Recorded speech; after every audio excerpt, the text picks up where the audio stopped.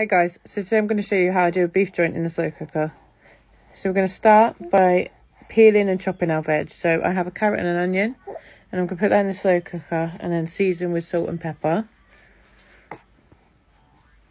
And then we're going to add a teaspoon of sugar, followed by 2 tablespoons of corn flour.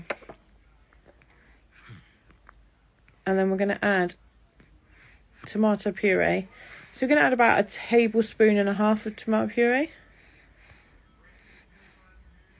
followed by a drizzle of olive oil. If you don't have olive oil, you can use vegetable oil. And then we'll add in 500 ml of water, followed by a beef stock cube.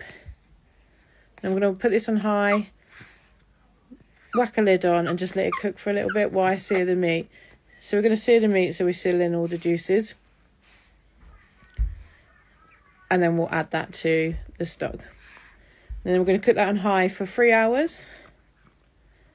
And now it's been 3 hours, so we're going to take that out. And we're going to wrap it in tin foil and leave it to rest for half an hour. Now that it's rested half an hour, we're going to carve and serve as a roast. Voila, enjoy.